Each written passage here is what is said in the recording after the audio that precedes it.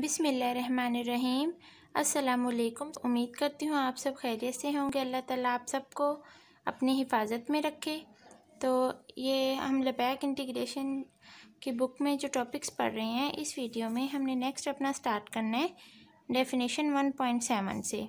तो लास्ट हमने प्रोपोजिशन 1.6 की थी। इस वीडियो में हम डेफिनेशन 1.7 और इससे ऑनवर्ड स्टार्ट करेंगे। A Meyer space is said to be finite if mu of x means के x की मैयर इस सेट की मैयर क्या हो, फिनाइट हो। देन हम मैयर स्पेस को बोलते हैं कि वो भी क्या है, फिनाइट है। In general a set E is said to be a finite measure if E belongs to sigma algebra and mu of E, Maihar of E क्या हो, फिनाइट हो, लेस देन इन्फिनिटी हो।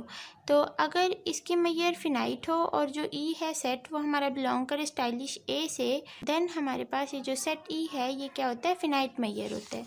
अब ये हमने डेफिनेशन देखी फिनाइट की, ठीक है, जब कोई भी मैयर स्पेस फिनाइट कब होता है। उसके बाद नेक्स्ट है सिग्मा फिनाइट की। सिग्मा फिनाइट की देखें, अ Maihar space is called sigma finite if there is a sequence E N of sets in stylish ए। अगर हमारे पास क्या हो, सीक्वेंस ऑफ सेट्स हो, जो कि सारा का सारा sequence of set sigma algebra से बिलोंग करे, सच डैट अगर हम तमाम सीक्वेंस ऑफ सेट्स का यूनियन करें तो हमें एक्स मिलना चाहिए, और अगर हम इस सीक्वेंस ऑफ सेट की मैयर फाइंड आउट करें तो वो फिनाइट आए। लेस देन इन्फिनिटी का मतलब होता है कि इसकी मैयर क्या है, फिनाइट है, for all N, her N के लिए। तो अगर आपके पास ये कंडीशन सेटिस्फाई हो, देन आपके पास जो मैयर स्पेस होती है वो सिग्मा फिनाइट होती है। मैं अगेन रिपीट कर रही हूँ, जो सीक्वेंस ऑफ सेट है उसकी मैयर जो है वो फिनाइट होनी चाहिए।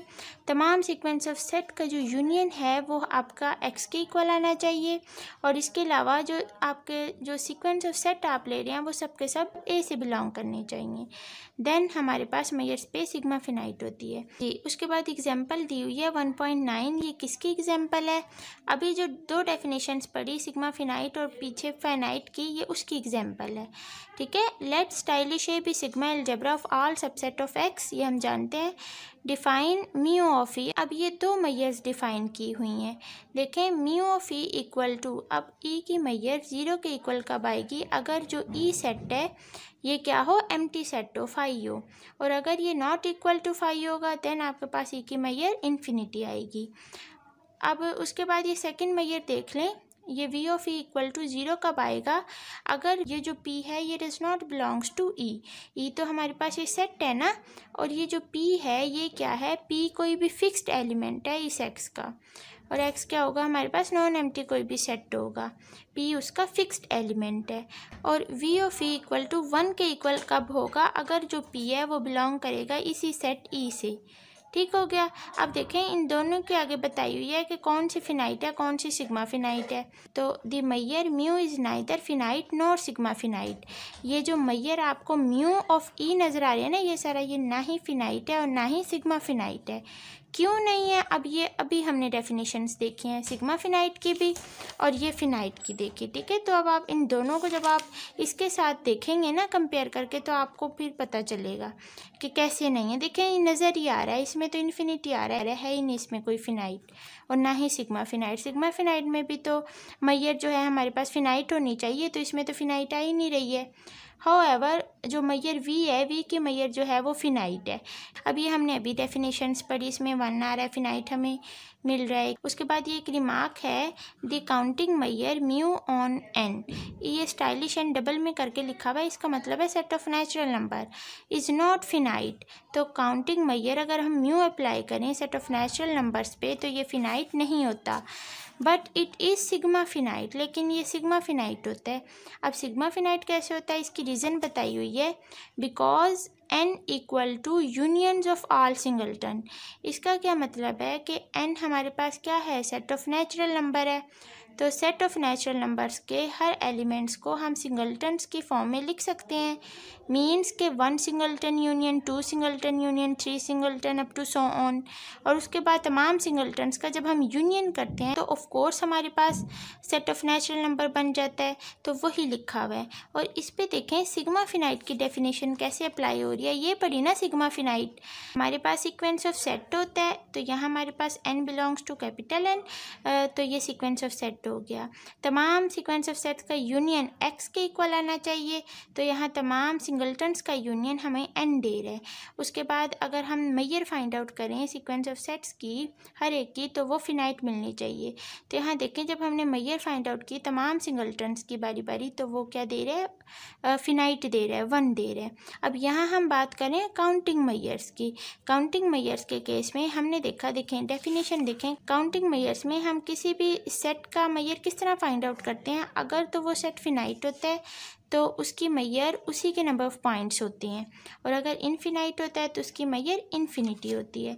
तो डैट मीन्स कि यहाँ जब आप तमाम सिंगलटन्स की मैयर फाइंड आउट करेंगे तो वो आपके पास फिनाइट ही आएगी।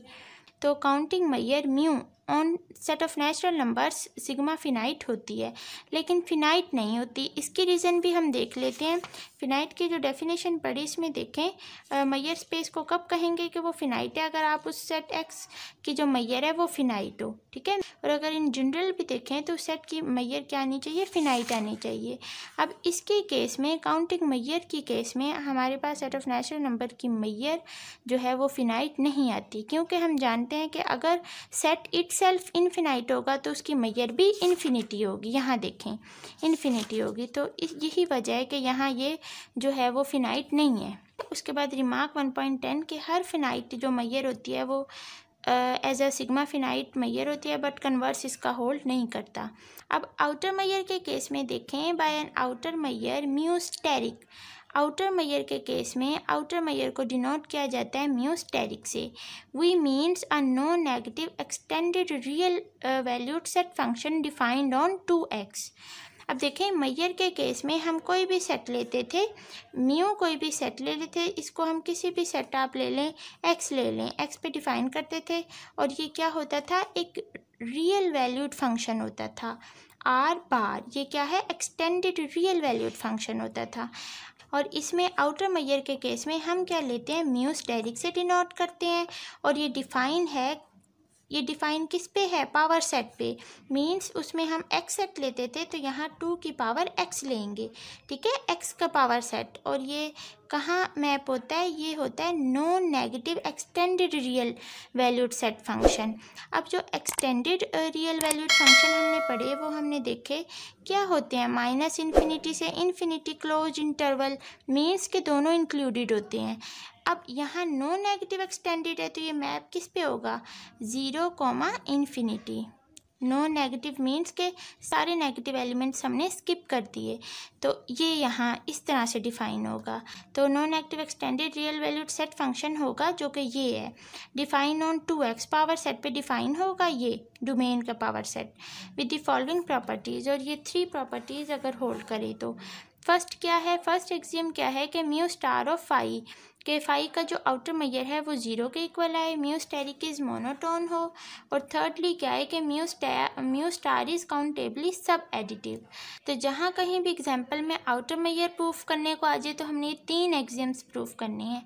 उसके बाद एग्जांपल 1.12 जी, ये टोटली बेस्ड है इस डेफिनेशन पे, तो ये थोड़ी सी जो है लेंथी है बट ईजी है, ठीक है। इसमें वीडियो लंबी हो रही है, चलें हम कर लेते हैं इसको भी, बिकॉज ये टोटली इस पे बेस्ड है। देखें, डिफाइन म्यू स्टार, मैंने कहा ना इसको फंक्शन इस तरह डिफाइन हुआ करेगा आउटर मैयर। तो mu star from 2x power set of x कहाँ जा रहा है, मैप कहाँ हो रहा है, 0 to infinity, means no negative extended real valued set function पे। और वेयर जो कोई भी फंक्शन आउटर मैयर ऑफ किसी भी सेट के हम इस तरह से डिफाइन करते हैं, अगर वो set equal to empty set के हो तो हमारे पास आउटर मैयर 0 के इक्वल आती है, और अगर वो set not equal to empty set हो तो आउटर मैयर 1 के इक्वल आती है। ये आपने दोनों बातें माइंड में रखनी है, फिर ये एग्जांपल होगी। अब हमने प्रूफ क्या करना है कि mu star is an outer Maihar, एक तो ये प्रूफ करनी है, मीन्स के आउटर मैयर के तीनों एग्जाम्स इस एग्जाम्पल में प्रूफ करने हैं हमने। दूसरा ये कि अगर हम x को consist of more than 1 point, अब यहाँ x स्पेसिफाई नहीं है, लेकिन यहाँ हम कह रहे हैं अगर x जो है वो मोर देन वन पॉइंट पे कंसिस्ट हो then mu star is not countably additive. तो हम ये प्रूव करेंगे कि म्यू स्टार जो है वो काउंटेबली एडिटिव नहीं होगा।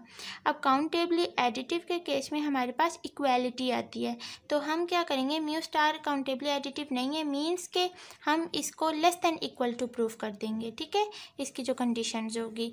उसके बाद अब नेक्स्ट इसका सोल्यूशन देख लेते हैं। Obviously mu star is non negative extended real valued set function है, तो mu outer measure of phi equal to 0 है। ये ऑब्वियस है, हमें इस डेफिनेशन से नज़र आ रही है, ठीक है, कि अगर फाई के इक्वल होगा तो आउटर मेजर जो है वो क्या होगी, सेट की 0 के इक्वल होगी। तो ये फर्स्ट एग्जाम तो प्रूफ हो गया।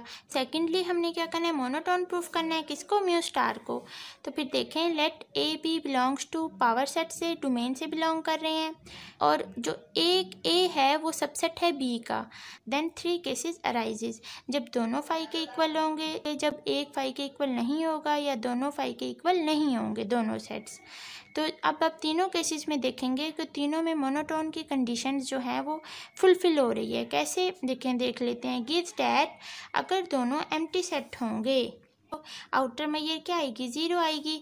तो यहाँ दोनों एम्प्टी सेट हैं, तो outer measure of A outer measure of B दोनों क्या आ गई, 0 आ गई अकॉर्डिंग टू दिस, ठीक है। केस 2 में जब एक होगा फाई के इक्वल और दूसरा नहीं होगा, ए की आउटर मेजर जो है वो 0 होगी और बी की क्या होगी, 1, तो 0 इज़ लेस देन 1। केस 3 में जब दोनों not equal to empty set होंगे तो दोनों की क्या आ जाएगी, 1, तो फाई ऑफ ए दोनों की 1 आ गई। सो वी हैव, तो यहाँ से हमें पता चला outer measure of A less than equal to outer measure of B. Means क्या है कि या तो ए की आउटर मेजर जो है बी के आउटर मेजर से छोटी आ रही है, या ज़्यादा से ज़्यादा उसके इक्वल आ रही है। तीनों केसेस में ऐसा तो नहीं है ना कि ए की आउटर मेजर जो है वो बड़ी आ रही हो बी के आउटर मेजर से, ठीक है। तो hence mu star is monotone, तो ये प्रूफ हो गया। उसके बाद जो थर्ड हमने एग्जाम प्रूफ, अभी हम ये काम प्रूफ कर रहे हैं, just mu star is an outer major. इसके लिए हमने ये 3 पॉइंट्स प्रूफ कर रहे हैं। तो थर्ड पॉइंट क्या है, म्यू स्टार इज़ काउंटेबली सब एडिटिव। जी, यहाँ से इसका प्रूफ स्टार्ट हो रहा है थर्ड पॉइंट का, यहाँ से। Late E N B pair wise disjoint sequence of sets in 2⁻x, means उसके पावर सेट में, ठीक है, वही बात। In case E N is not equal to phi, तो अब हम कौन सा केस ले रहे हैं, जब E N not equal to phi है। जब नॉट इक्वल टू फाई है तो हमारे पास आउटर मेजर किसके इक्वल होती है, 1 के इक्वल होती है। तो फॉर ईच एन, तो जब E N not equal to phi है, अगर हम ई एन का यूनियन भी करेंगे एन इक्वल टू 1 से इन्फिनिटी, तो वो भी नॉट इक्वल टू फाई होगी, ठीक है। तो जब हम इस पर आउटर मेजर लगाएंगे, आउटर मेजर इसकी फाइंड आउट करेंगे, तो वो हमारे पास 1 के इक्वल आ जाएगी। अब देखें हमने क्या प्रूफ करना है, काउंटेबली सब एडिटिव। तो काउंटेबली सब एडिटिव की जो हमने यहाँ पढ़ी थी ना, ये देखें, ये वाली कंडीशन मैंने यहाँ लिख दी है, काउंटेबली सब एडिटिव। ये हम ये चीज़ कर रहे हैं, ये लेफ़्ट और right hand side find out कर रहे हैं। तो क्या फाइंड आउट किया है हमने, ये यूनियन फाइंड आउट किया, वो भी not equal to empty set है। तो जब mu star of this function हम फाइंड आउट करेंगे तो वो क्या आएगा, 1 आएगा, बिकॉज हम जानते हैं जब नॉट इक्वल टू फाई है तो क्या है, आउटर मेजर क्या है, आउटर मेजर 1 है। तो यहाँ से हमारे पास ये 1 आ गई। तो हमने अभी ये चीज़ प्रूफ की है, ठीक है। ए आई की जगह यहाँ क्या है, ई एन है। उसके बाद ऑल्सो अब ये राइट हैंड साइड भी देख लेते हैं। Mu star of E N equal to क्या हो जाएगा, 1 हो जाएगा। सिंपली अगर हम ई एन पे जो है वो आउटर मेजर फाइंड आउट करें तो वो 1 नहीं आएगा ना इस केस में, जब E N not equal to phi है। तो ये for all N gives that, अगर आप इसका सम भी करें फॉर ऑल एन, तो जब समीशन सम किया तमाम outer measures of E N का, तो वो किसके इक्वल आ गया, इन्फिनिटी के इक्वल आ गया। सो हमारे पास ये चीज़ लेस आई इस चीज़ से, क्यों, क्योंकि ये इसका आंसर हमारे पास 1 आ रहा है, और ये जो राइट हैंड साइड है ये चीज़ इसका क्या आ रहा है, इन्फिनिटी। और हम जानते हैं लेफ़्ट हैंड साइड पे कुछ भी हो वो इन्फिनिटी से तो जो है वो लेस ही होगा, ठीक है। तो ये लेस आ गया इस चीज़ से। In all other cases we have, अगर हम आउटर मेजर फाइंड आउट करें यूनियंस ऑफ ई एन, तो वो लेस देन इक्वल टू ही होगा इस चीज़ के, ठीक है। तो यहाँ तक हमारा प्रूफ हो गया कि म्यू स्टार इज़ काउंटेबली सब एडिटिव। सब एडिटिव की ये कंडीशन थी जो कि हमारी प्रूफ हो चुकी है। उसके बाद यहाँ से जो काम अब हमारा स्टार्ट हो रहा है ना, वो ये है कि if x consist of more than 1 point then mu star is not countably additive. अब इस केस में काउंटेबली एडिटिव के केस में हमारे पास इक्वालिटी आती है, तो हम किसी तरह क्या कर देंगे, less than equal to proof कर देंगे, तो वो नॉट काउंटेबली एडिटिव बन जाएगा। तो उसके लिए देखें हम x को क्या ले रहे हैं, मोर देन 1 पॉइंट्स का सेट ले लिया हमने, ये सारे इसके सीक्वेंस ऑफ सेट बनाए, बिलोंग्स टू 2 की पावर x, उसकी डोमेन से बिलोंग कर रहे हैं।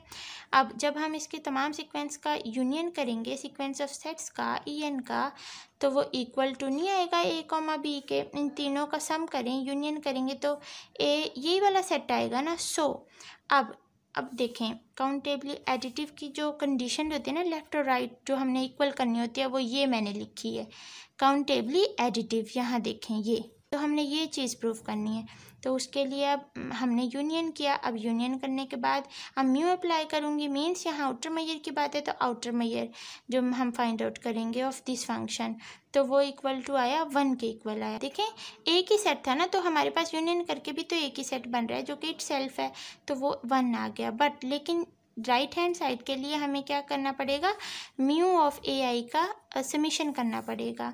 तो यहाँ ए आई की जगह क्या है, ई आई है, तो म्यू स्टेरिक ऑफ ई आई हमने किया और उस पर सम, ठीक है, तो summation of outer measure of ई आई हमने किया, 2 आता है। कैसे देखें, आप सेपरेटली फाइंड आउट कर दें, आप outer measure of E1 find out करें, ठीक है, आउटर मेजर ऑफ क्या फाइंड आउट करें, E1। तो जब आप फाइंड आउट करेंगे तो ये E1 अब क्या है, एम्प्टी सेट है, तो इस केस में आउटर मेजर किसके इक्वल आएगा, 0 के इक्वल आएगा। इसी तरह आउटर मेजर ऑफ E2 आप फाइंड आउट कर लें। E3 के केस में आपके पास B है जो कि नॉट इक्वल टू 5 है, तो इस केस में भी आउटर मेजर 1 होगी। तो यही मैंने यहाँ छोटा सा लिखा हुआ है 0 + 1 + 1, ठीक है, तो ये सारा ऐड होके क्या बन गया, 2 के इक्वल आ गया। हैंस आपके पास यहाँ क्या रिजल्ट आया कि 1 इज़ लेस देन 2। 1 कहाँ से आया, ये चीज़ आई है 1, तो ये अब जो है वो लेस आया है 2 से, तो इक्वालिटी नहीं आई। काउंटेबली एडिटिव में तो इक्वालिटी आती है, तो यहाँ तो इनइक्वालिटी आ गई। सो ये प्रूफ हो गया कि अगर हम मोर देन 1 पॉइंट का सेट लेते हैं तो mu star is not countably सब एडिटिव।